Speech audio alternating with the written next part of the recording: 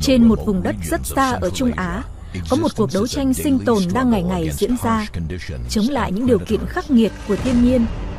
Cuộc đấu tranh của những loài động vật săn mồi.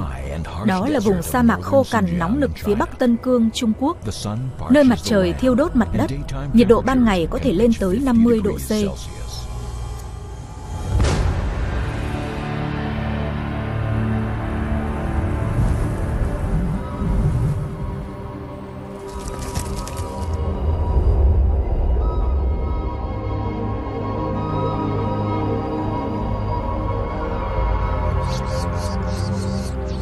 Dù vậy, sa mạc ấy vẫn là nơi sinh sống của rất nhiều loài. Mỗi loài có một cách thích nghi riêng và rất thuộc bài học về quy luật sống còn cơ bản: ăn thịt hoặc bị ăn thịt.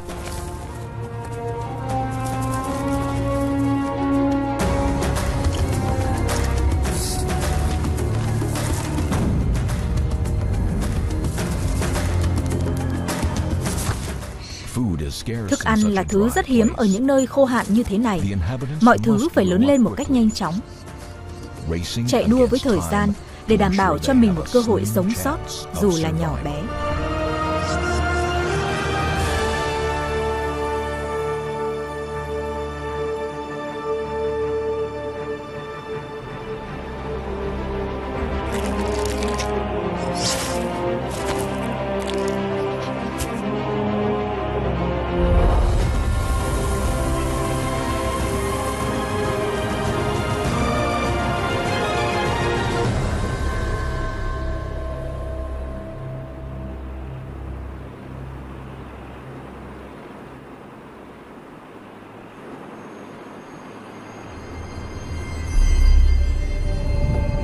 Ban ngày trời có thể rất nóng, nhưng đến đêm, nhiệt độ có thể hạ xuống tới âm 10 độ C.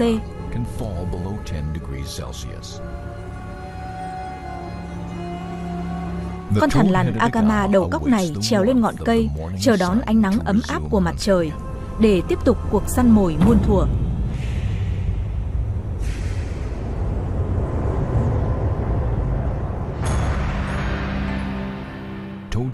Thằn lằn đầu cóc Agama là loài săn mồi nhanh nhẹn và lanh lợi. Loài thằn lằn này trông nhỏ bé, nhưng là một trong những loài săn mồi mạnh nhất trên sa mạc. Tuy nhiên, 3 tháng không mưa đã khiến cho nguồn thức ăn trên sa mạc trở nên càng khan hiếm. Cơ hội kiếm đủ thức ăn không có nhiều. Ong vỏ vẽ cũng là loài săn mồi đáng sợ. Chúng có nọc độc có thể giết chết loài khác.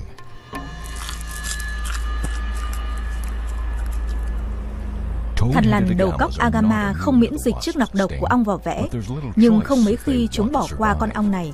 Cơn đói khiến cho chúng phải liều mình.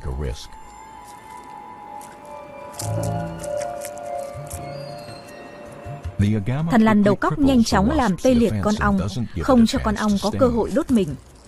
Thần tốc là điều kiện tối quan trọng để có thể tồn tại.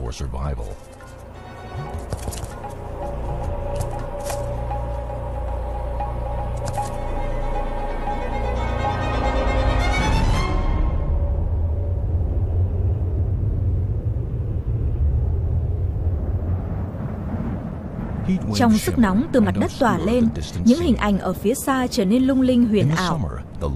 Mùa hè, những người chăn thả đưa đàn gia súc của mình vào trong núi.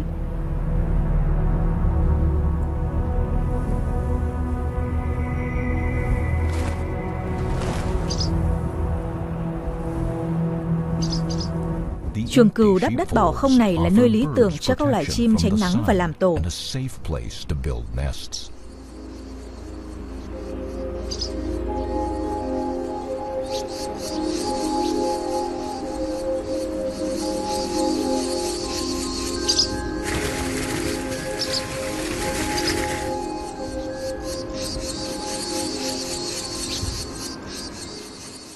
Những con chim nhạn cả ngày bận rộn chăm con.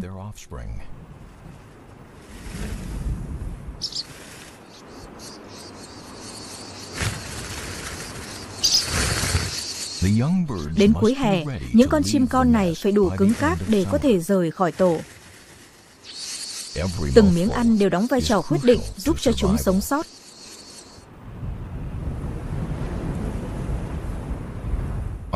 Ở phía bên kia của dãy chuồng cừu, những con chim nhạn có một người hàng xóm.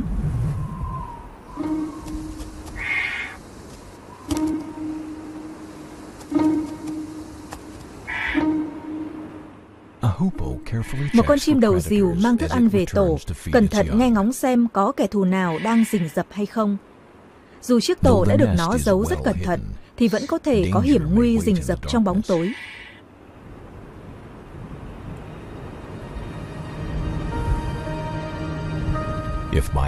Nếu chẳng may có kẻ thù lần theo, thì con chim đầu rìu nhỏ trong tổ ít khi có cơ hội sống sót.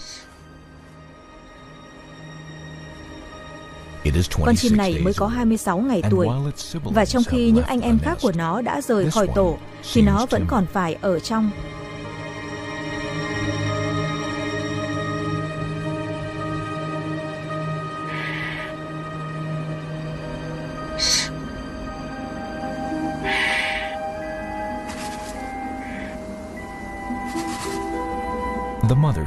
Nó chưa đủ khỏe để có thể rời con mẹ. Chỉ những con lớn nhanh mới có thể sống sót ở đây. Cuộc sống trên sa mạc là một thách thức lớn, đặc biệt về đêm.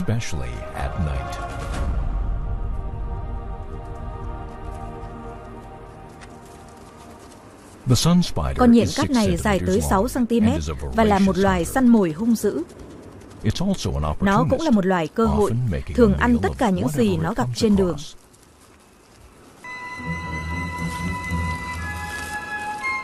Hạn hán ngày càng nghiêm trọng đã khiến cho sự sinh tồn của nó bị đe dọa. Khi nhiệt độ giảm mạnh về đêm, loài nhện cát ít kiếm được mồi hơn.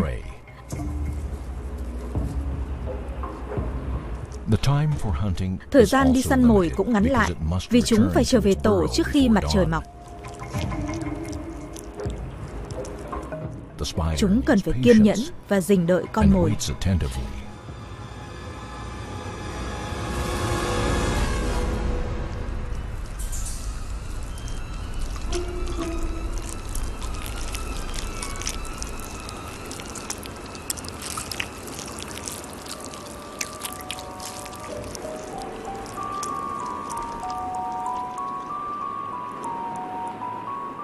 Con mồi nhỏ không đủ no với con nhện cát. Một con mồi khác cảm thấy mối đe dọa và tìm cách bỏ chạy, nhưng con nhện cát đã đuổi theo.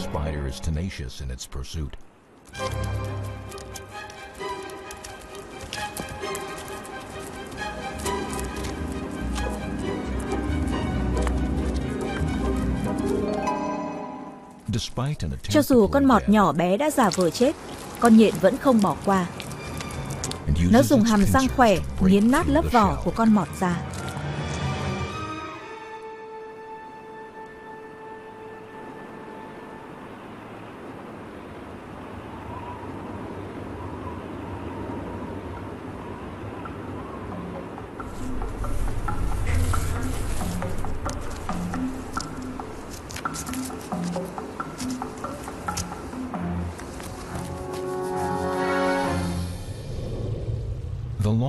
Không giống như nhện cát, loài nhím gai được coi là loài thú săn mồi hàng đầu ở sa mạc này.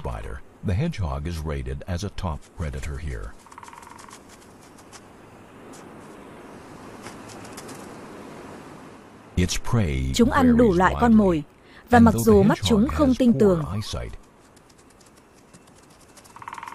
nhưng chúng lại có chiếc mũi rất thính, hiếm có con mồi nào thoát khỏi chúng.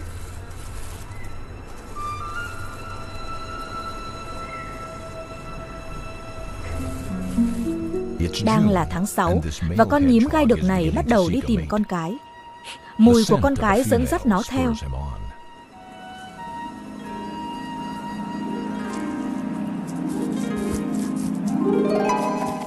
Sa mạc Tân Cương không có nhiều nhím gai. Vì thế, nó có rất ít cơ hội gặp được một con cái.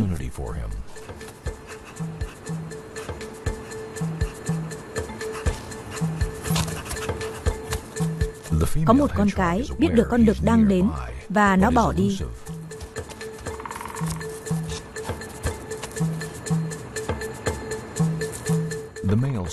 Con đực tăng tốc độ đuổi theo.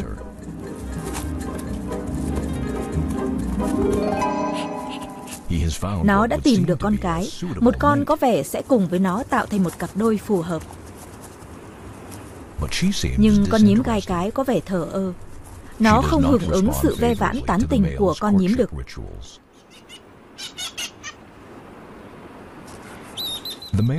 Con nhím đực vẫn kiên trì theo đuổi và có các hành vi ve vãn. Nhưng con cái vẫn từ chối tiến tới.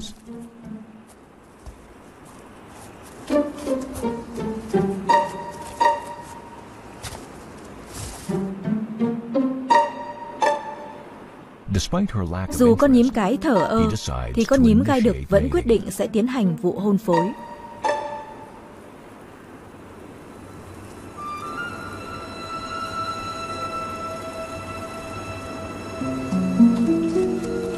Con nhím cái chống cự dữ dội.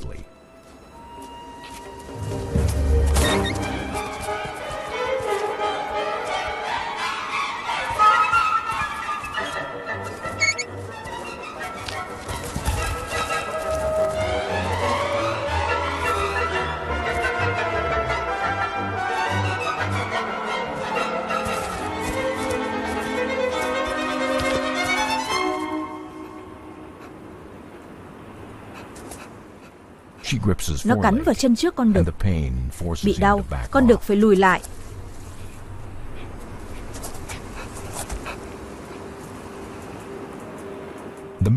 Con đực giận dữ vì bị tấn công và vì không chiếm được con cái. Chân trước bên trái của nó đã bị thương.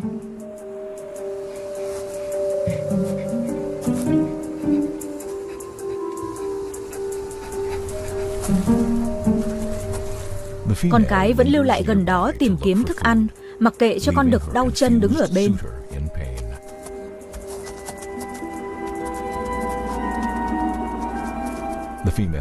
Cuối cùng nó bỏ đi. Con đực còn lại một mình giữa sa mạc.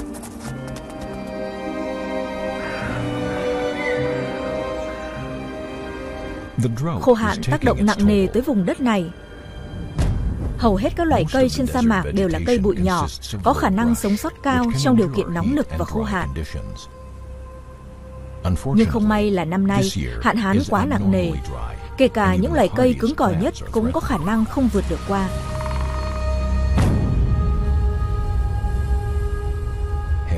Những đám mây đen mang đến hy vọng hạn hán sẽ chấm dứt. Nhưng đột nhiên mây tan và mặt trời lại tiếp tục thiêu đốt sa mạc.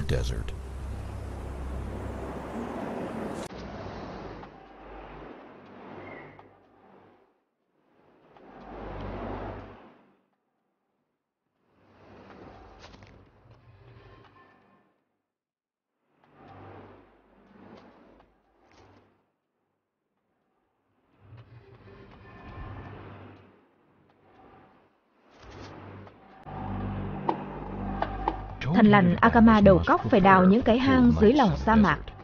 Chúng thường đào hang trên những vỉa cát cứng.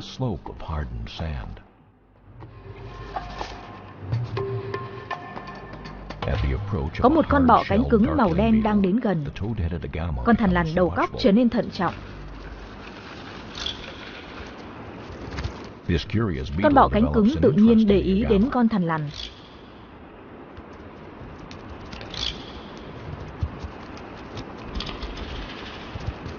Rồi nó cảm thấy không an tâm. Nó quyết định rời đi.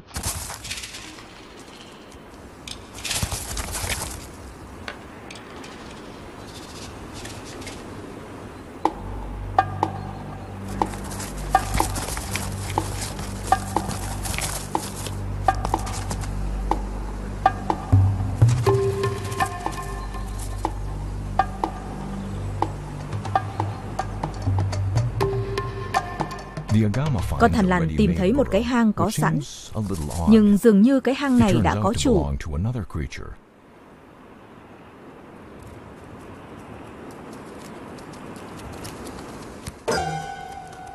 Vị khách không mời xuất hiện khiến cho con nhện cát giật mình sợ hãi.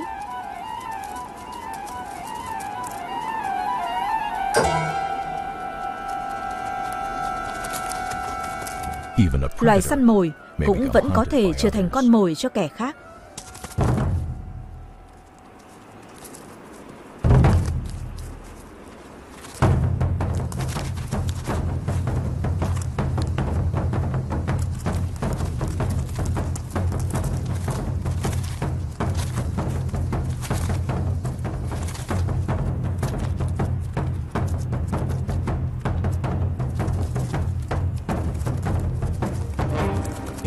Có phần vội vã, con thằn lằn mất dấu con nhện cát.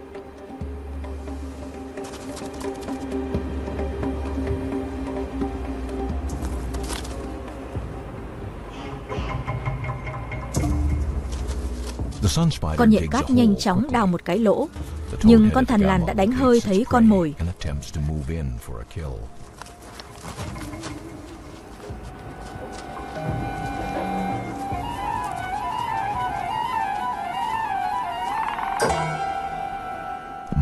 Biết con nhện cát có thể chống trả, con thằn lằn thận trọng tiến tới.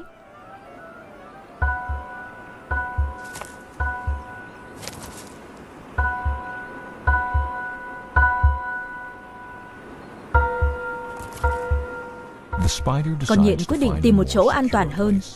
Một hành động cho thấy nó đã sai lầm.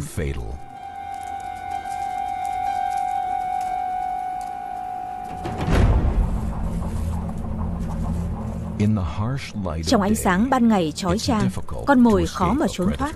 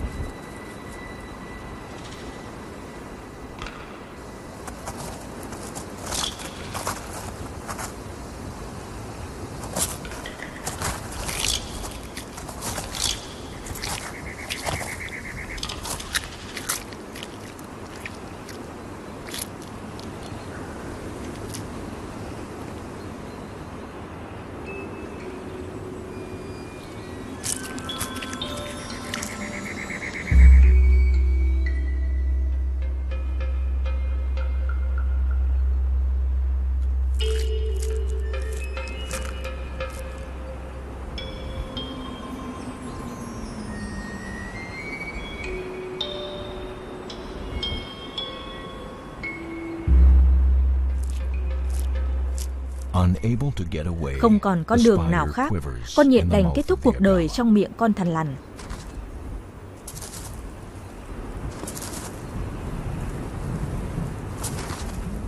Những con vật sống về đêm hiếm khi gặp những con vật ban ngày, và con nhện cát đã vô cùng xui xẻo.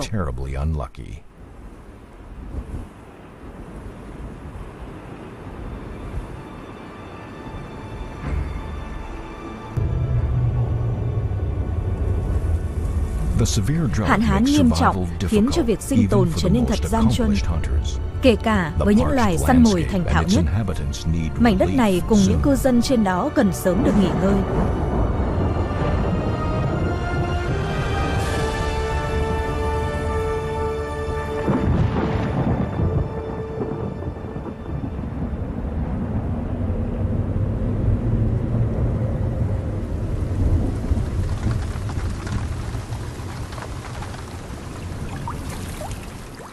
Cuối cùng thì mây đen cũng kéo đến tụ trên bầu trời. Tiếng sấm vang lên từ phía xa và mưa cũng đã đổ xuống.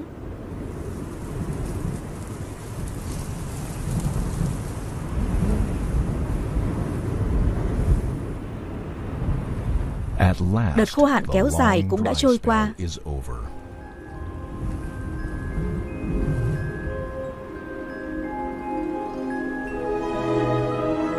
Sau khi cơn mưa đi qua, sự sống trở nên sôi động bên những ao cạn khô nay có nước.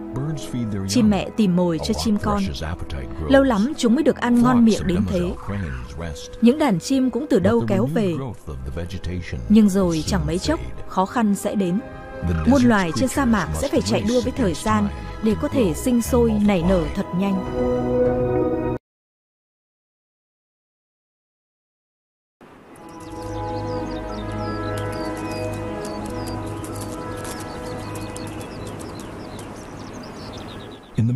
Giữa tháng 6, loài sơn ca sa mạc này vào mùa ấp trứng. Vì trên sa mạc không có cây cối mọc cao, nên chúng phải làm tổ dưới những bụi cây thấp.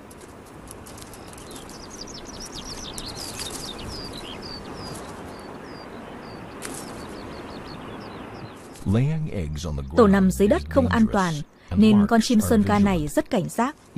Lần nào về tổ, nó cũng phải để ý xem có kẻ thù nào ở gần hay không.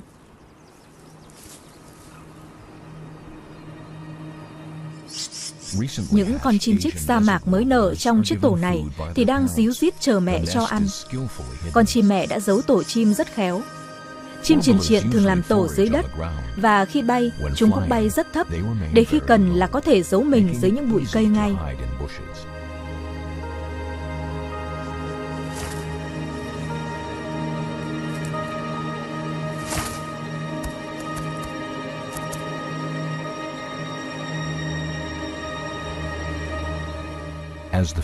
Trong khi chim cái tìm thức ăn, chim đực canh chừng kẻ thù nguy hiểm.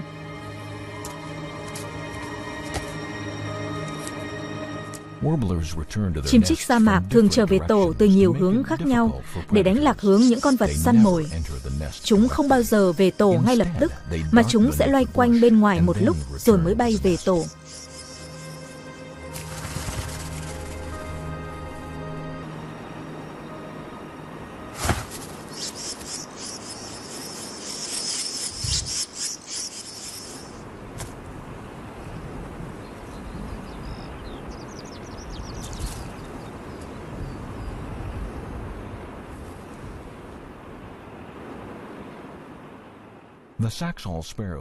Những con sẻ sa mạc này cũng đang nuôi một đàn con nhỏ. Những con chim sinh ra để sống.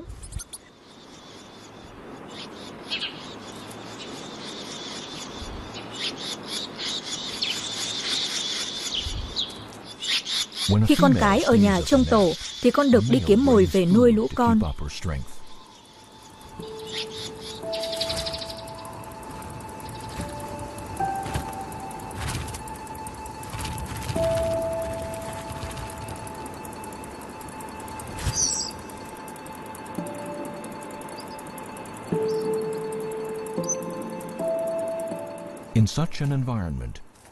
Trong một môi trường như thế, sự đổi vai giúp cho loài của chúng sống sót.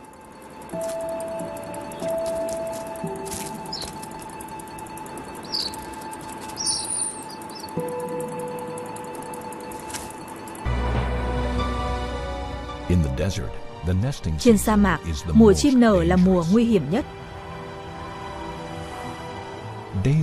Trong những ngày tiếp theo, những chú chim nhỏ biến thành những con chim đủ lông đủ cánh. Cha mẹ chúng miệt mài kiếm mồi về để chúng có thể lớn thật nhanh.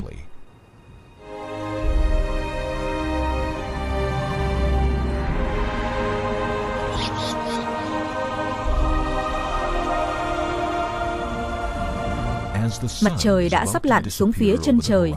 Những con chim sơn ca vẫn chăm chỉ kiếm ăn.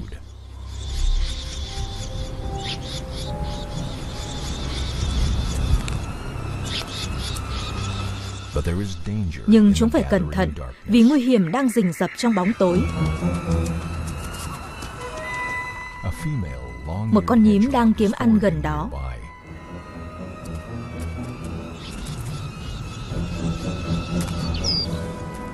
Chim sơn ca cảm thấy được mối hiểm nguy, nên nó bay đi khỏi hướng có tổ.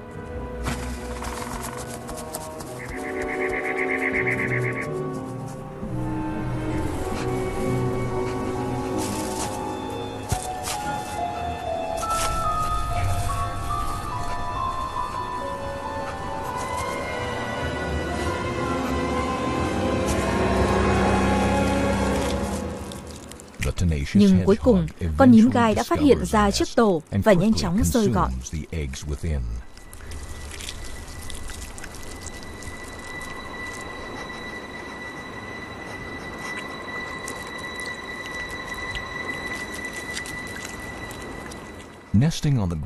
Làm tổ ở dưới mặt đất rất nguy hiểm như vậy, nên chim sơn ca phải nuôi và dạy lũ chim non biết bay cho thật nhanh. Càng ở dưới đất lâu, càng dễ trở thành mồi ngon cho các loài kiếm ăn khác.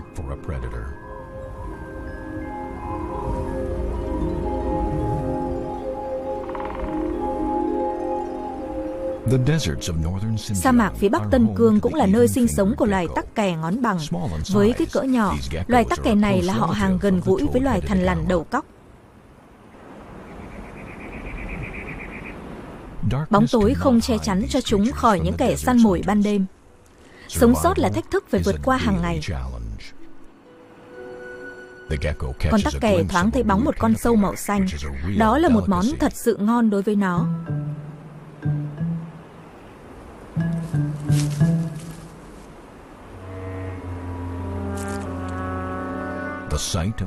Con sâu có vẻ như đang tìm đường chui xuống phía dưới, mong trốn thoát.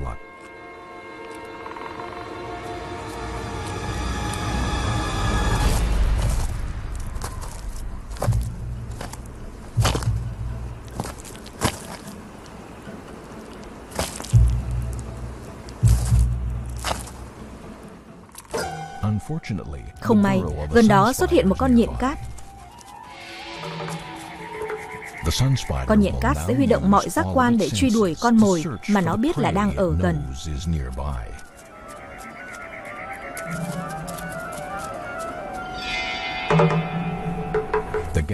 Con tắc kè cố trèo lên đám cây gần đó để tránh bị tấn công.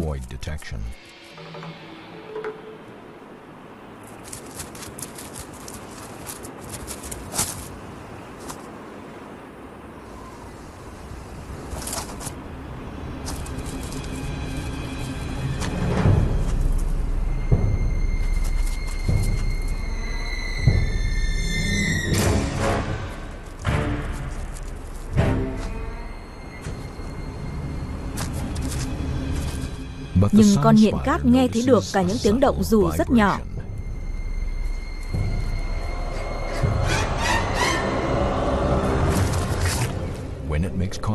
Khi nó tóm được con tắc kè, nó lập tức cắn ngang thân. Đó là một đòn chí tử. Con tắc kè nhỏ bé vô phương chống đỡ.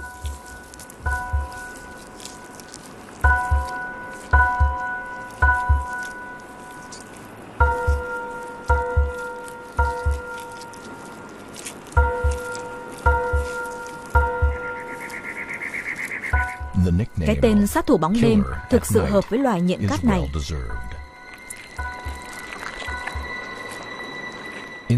Trong điều kiện sống phải đấu tranh quyết liệt, con này sống thì con kia phải chết. Nhưng vẫn có những điều bất ngờ, kể cả với những loài săn mồi giỏi giang nhất.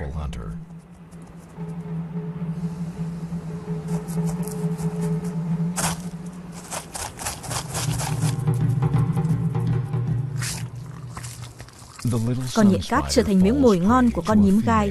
Trước khi kịp tiêu hóa hết bữa ăn ngon là con thằn lằn nọ.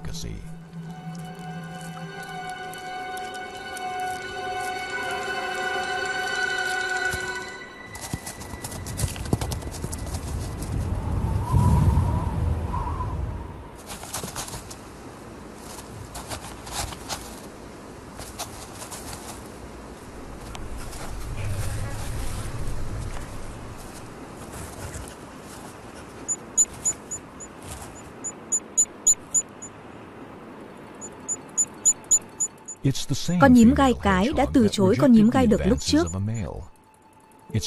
Hóa ra là vì nó đang phải chăm sóc một đàn con.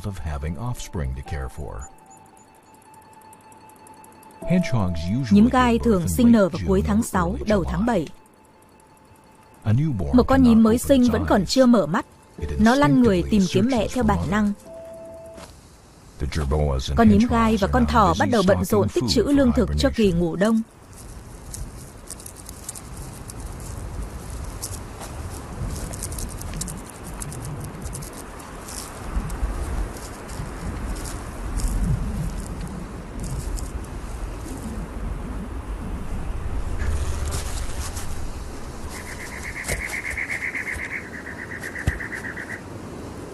Con nhím gai mẹ này phải tự mình nuôi lớn lũ con trước khi mùa đông bắt đầu. Nhiệm vụ của nó không hề dễ dàng. Con mẹ phải ăn đủ để có sữa cho con bú.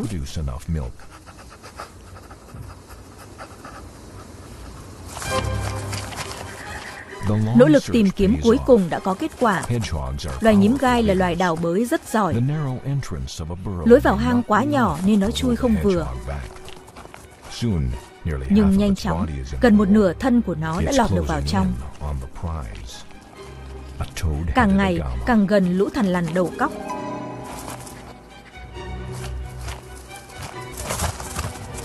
Con nhím gai chờ đến lúc hành động.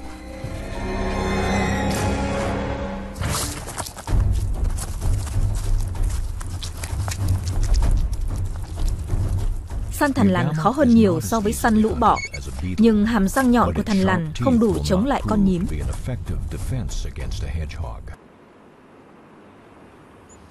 Ngày thứ 5 sau khi ra đời, những chiếc lông trên lưng các con nhím con đã cứng lại. Nhưng hết con này đến con khác gặp khó khăn trong khi bú, và mẹ của chúng phải ra tay giúp chúng. Chúng thường bị anh em đẩy ra khi đang mải ăn.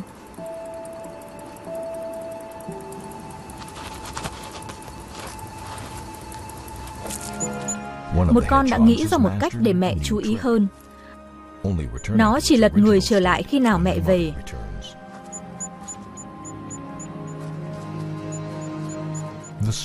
Những chiếc lông nhọn ngày càng cứng.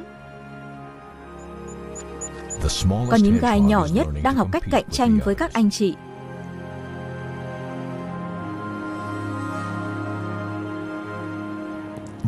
Và con mẹ cho chúng ăn ngày càng ít đi, bởi nó phải chuẩn bị cho đàn con đủ sức đối mặt với cuộc sống khắc nghiệt trên sa mạc.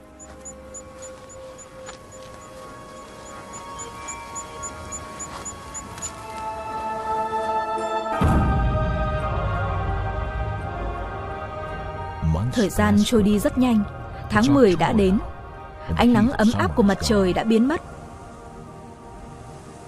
Dưới những bụi cây lúp xúp, những con chuột sa mạc đào cả một hệ thống hang ngầm, và chúng có cả một cơ chế báo động hữu hiệu.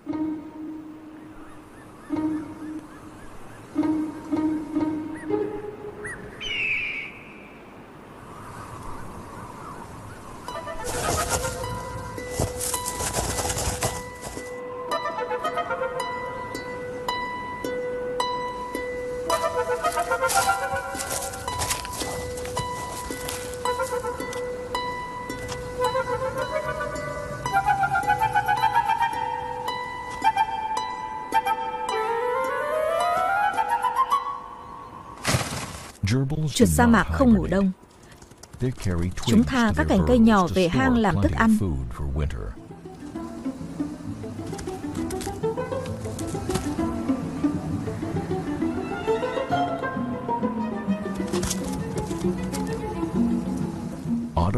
Mùa thu trên sa mạc Tân Cương rất ngắn, và nhiệt độ trong tháng 10 thường là rất lạnh.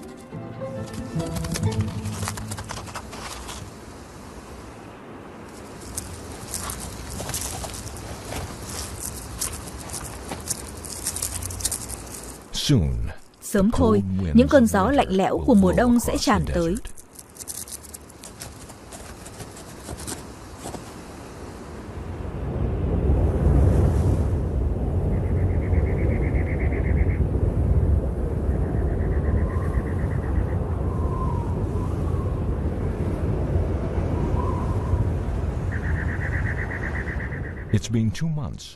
Đã 2 tháng trôi qua, những con nhím gai đã lớn.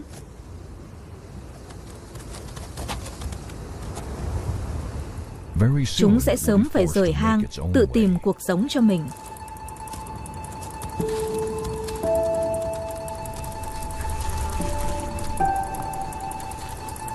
Đã đến lúc chúng rời hang.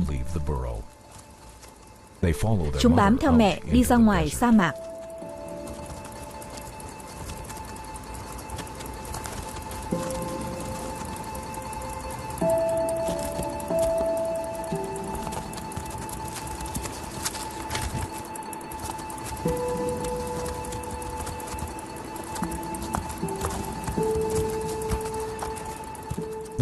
Con nhím gai nhỏ nhanh chóng tìm được một con giun. Miếng mồi đầu tiên nó tìm thấy với tư cách là một con thú săn mồi.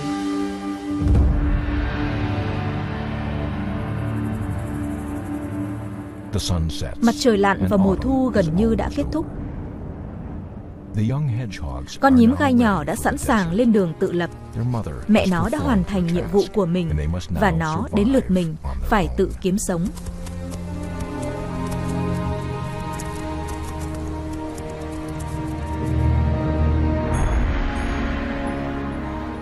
Môi trường sa mạc là một môi trường thù địch. Loài vật nào ở đây cũng phải tự tìm đường sống.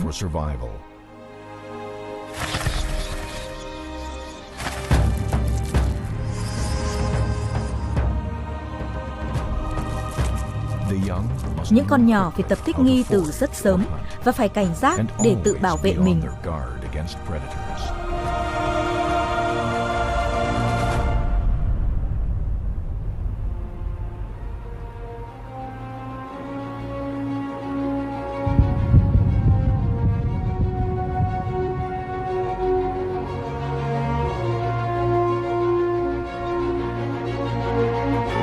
Chu kỳ khắc nghiệt của cuộc sống nơi đây cứ thế lặp lại hết mùa này qua mùa khác.